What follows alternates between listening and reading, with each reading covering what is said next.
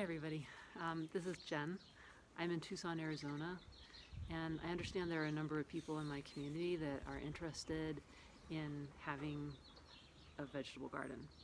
And I have some ideas that might help you get started. And it's March, it's the end of March 2020, and some of us find ourselves with a little bit of extra time and a desire to be growing our own food more than ever. So if I can share anything from what I've learned from gardening in the last number of years, I would like to do that. Growing food in Tucson, Arizona and southern Arizona in general is a very unique growing environment, and there are certain things that you really need to think of when you set up your garden the first time to help you be successful. So I'd like to make a few videos specifically to address those, as well as any questions that you have about that. And if you would, I'll just make these tailored to what I think is important to know, but also specifically questions that you might have based on where you're at in your process of setting up right now. Again, it's the end of March, and this is a good season to get some things going. Some people don't grow over the summer at all. Those that do need to be really aware of what we need to do to succeed, because we are very much at the mercy of the sun here.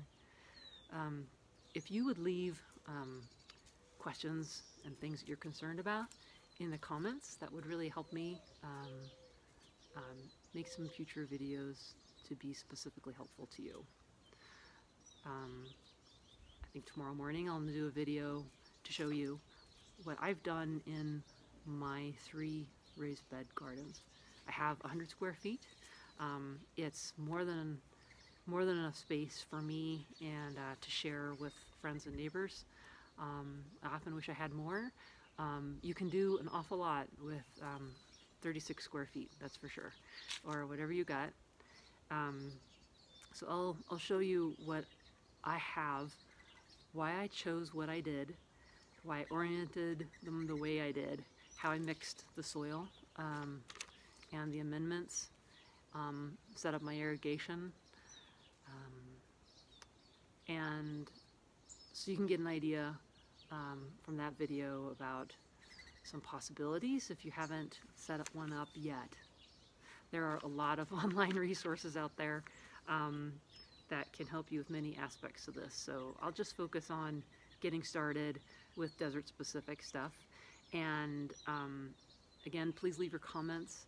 Some ideas I had that I thought would be particularly useful to you would be why choose a raised bed, and what materials to use,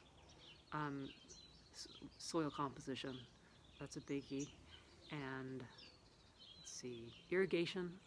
Could do a whole one just on irrigation, and let's see, what to plant, when and why, planting seeds versus starts, and timing, soil mending, dealing with weeds and pests, and where to find some of these things in the area.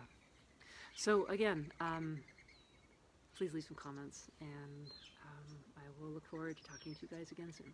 Bye-bye.